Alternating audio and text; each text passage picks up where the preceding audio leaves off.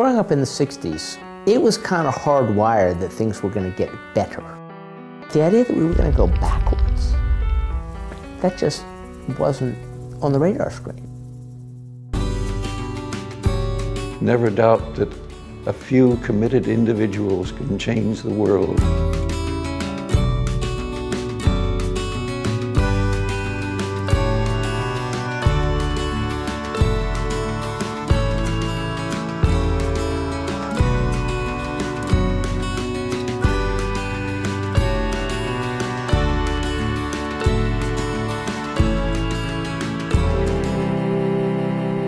I wouldn't be alive today if I wasn't careful. To make social change, you have to go to places that are frightening.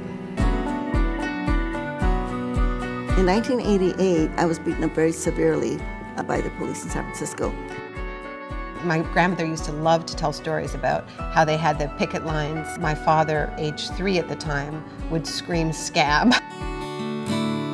I believe the American people are going to make some absolutely wonderful changes within the next few years. I think that it's been exciting to see the interest of the younger generation. If you do it alone today, do it with 2 people tomorrow. Do it with 4 people the day after tomorrow.